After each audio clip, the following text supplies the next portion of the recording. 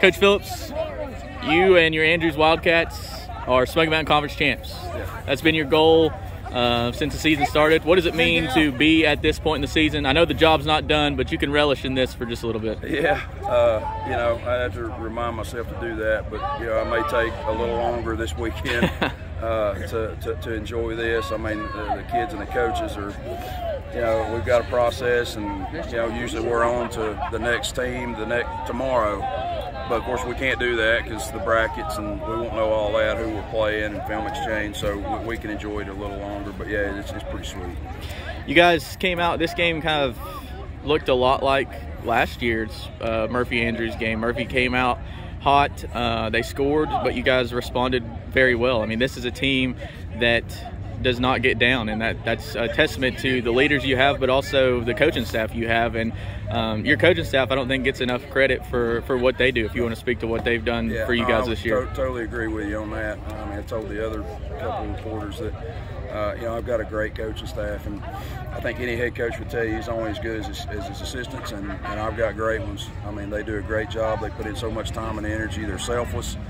They don't care about themselves. They just care about these kids.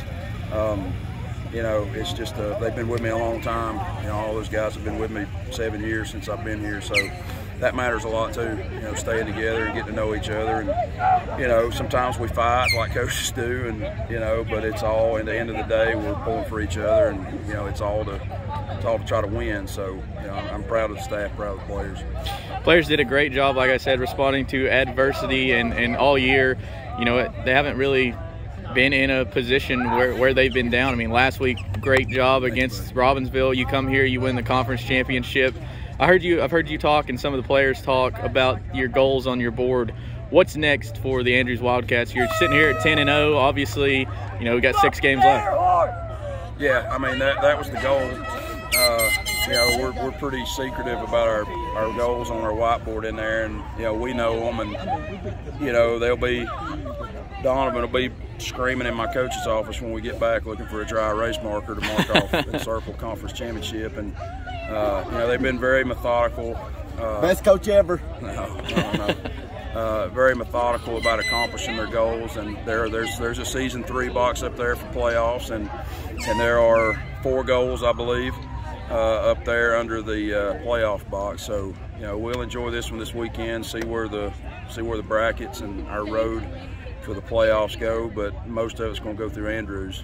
One last thing I want you to talk about.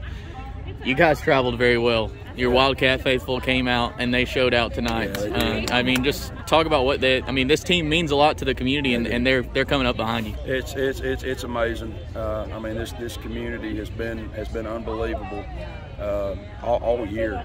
I mean, the crowds at home. I mean, you've been to a couple games there. They keep getting bigger and bigger. And it felt like we had as many people here tonight as they did. I don't know if we did or not, but it seemed that way, and they were so loud.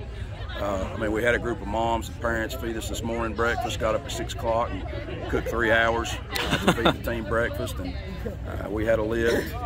We had a game day lift after that, and we pulled in at 5:15, and there's hundreds of fans down here cheering for us already. So I mean, they're still out there. I mean, there's a sea of people out there still. So you know, the town's been amazing, and I know they'll be amazing in the playoffs here. Well, Coach, job's not done yet, and I'm sure you guys are going to keep on trucking. But yes, for right now, go home, celebrate, we will. And go Cats. Go Cats.